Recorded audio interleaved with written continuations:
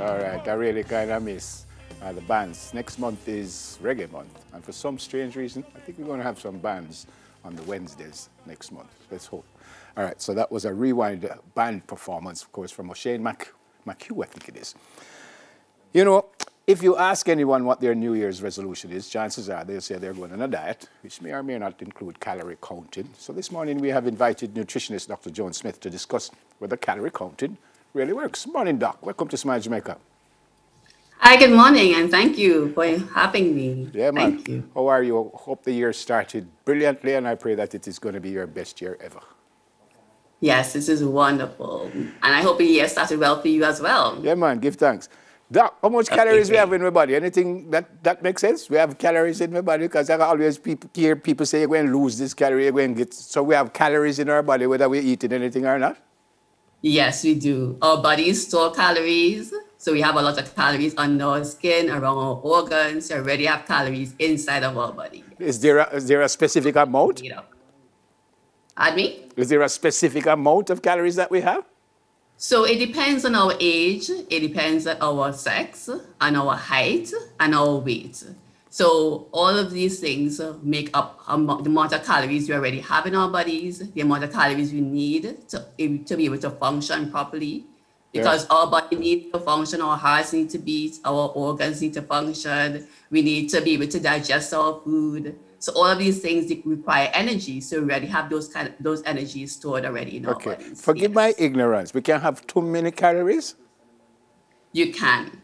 We can? So that is why a lot of persons wonder, if I'm eating and I'm trying to make sure that I'm eating properly, why am I still gaining weight? Or why am I still having an issue trying to maintain the weight I'm trying to maintain? And that's because sometimes we are eating calories, but not eating the right kind of calories. And that's also important. And as a lay person like myself and so many other average Joes and Jills out there, how I know what to eat to get the right calories and the right amount of calories and stuff like that? Okay, good question. So think about our bodies as this glass. So I have a glass here that I'm going to show you. Yep. So we eat calories. So I have a glass here. So we eat calories. So we eat like our breakfast and our lunch and dinner. But sometimes we have snacks that may influence how we eat, all right? And we may have something called empty calories. Now, you see the spaces in between here? Yeah. These are nutrients that we might be missing from our diet. And those nutrients are important for our body to function properly. Now, calories help us to feel full. They help us to function properly. But if you're missing the necessary nutrients, then our bodies cannot function appropriately. And that is important, as some persons may not realize that the nutrients we get from our food is also important, not only the calories. Yeah, the question I asked that if we can have too many calories, if that is the case, how I get rid of it? All right, so when you are trying to get rid of calories, as you would say, now when you're eating your foods and you're trying to see, how can I get rid of the extra calories? Now what you would do is decrease the amount of high-fat foods you may be consuming or the amount of high-carbohydrate foods you may be consuming. Because say, for instance, a person may have, they have a yam or they have like stewed chicken in the morning for breakfast, or they may have like a donut or those things for snacks. All of these foods may affect all our calorie intake. And if we don't prepare them in the right way, we may have too much calories. And then our bodies have a hard time getting rid of the extra calories because, yes, our bodies need it. But if we have too much calories, then our body has a hard time getting rid of it because remember, our body uses the calories that we get for energy. So the energy we need for walking, for running, for just doing normal activities. And sometimes the calories that we have, we may not think about it, but our body either gets rid of it or stores it. And that's why it's important to try and get the right amount, the right kind of calories in our diet. Yep. And I still have some food items there, and it's important when we are eating that we eat the right kind of calories. So let us talk about the foods that you have there displayed for our viewers. Okay. Tell me, I guess we have bananas, we have crackers, we have banana chips, apple, popcorn. Right. I think that's one of the sodas. How how I know what to pair with what? All right. So it's an important thing to remember is variety is key, but also you're trying to reduce the amount of empty calories. So let's take, for instance, all of the snack foods you have there. So the soda, the banana chips and stuff. We want to try and get those out of our diet. But we also want to ensure that we get our natural foods and natural nutrients. So like so you have the banana chips there. So the banana chips, if you want to consume a pack of banana chips, that's about 110 calories right there in our diet. Now, to get an idea of how much calories you usually have in our diet, a normal person would have about 2,000 calories, which is needed on a regular day. Now, if 110 calories is coming from just one pack of banana chips, which is a snack item, then you can see that your rest of your diet needs to be able to consume proper calories, proper nutrients from our diet. So let's go to our yam. So I see you have yam there, Yep. and what else do we have on the table? We have, wait, what about popcorn, by the way? But don't go too far. What about popcorn? Sure.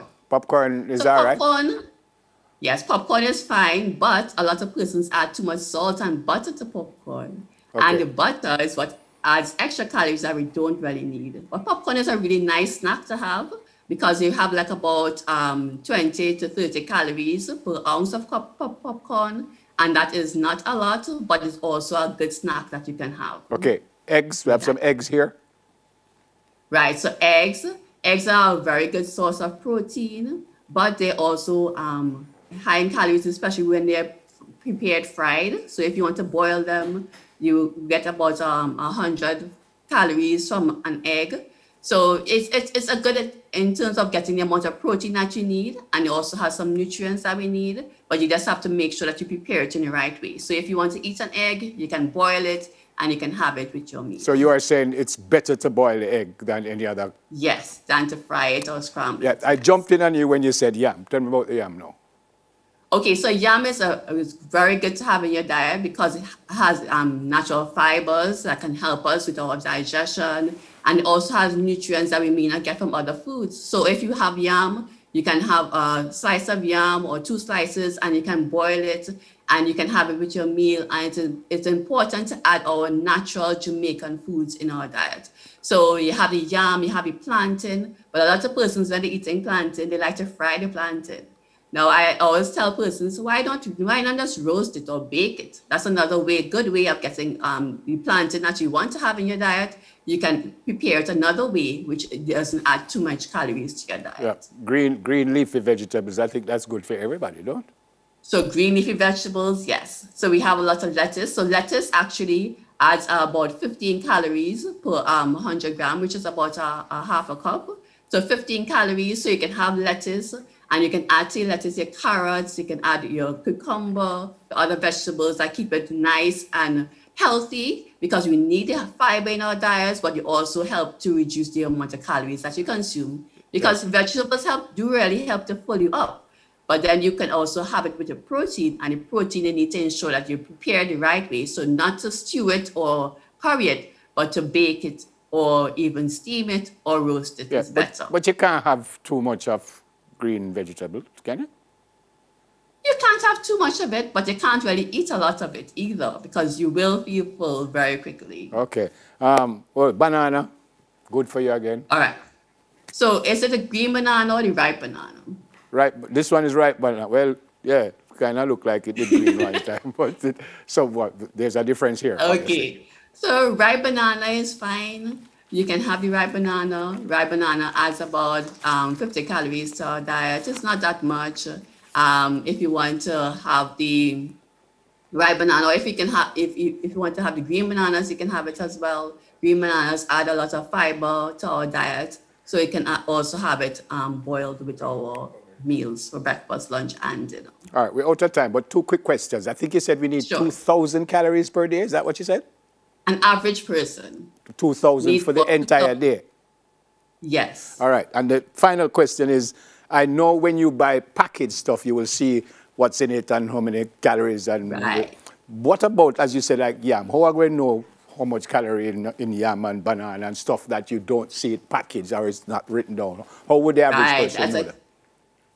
That's a good question. So when you see when you see like yam and banana and those things that are not packaged, it's usually helpful to ask a nutrition professional, or even some of the information is available online. But if you ask a nutrition professional, you can get an idea, mostly for local foods, how much calories is actually in that item.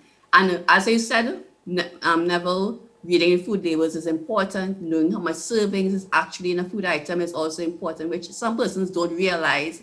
So say for a packaged item, you might see they say 110 calories, but they say 110 calories per serving, and then you have a lot of servings in that package that you don't realize. Yeah, Dr. Joe, my producer. We have variety, and we can consume a healthy diet, looking at the calories that we consume, and looking at how we can get the right amount of nutrients in our bodies. All right, the producer won't kill me because I should have done for a long time. But final question. I need a quick answer. The only thing, I've said this before, the only thing I eat that I really don't want to eat is bread.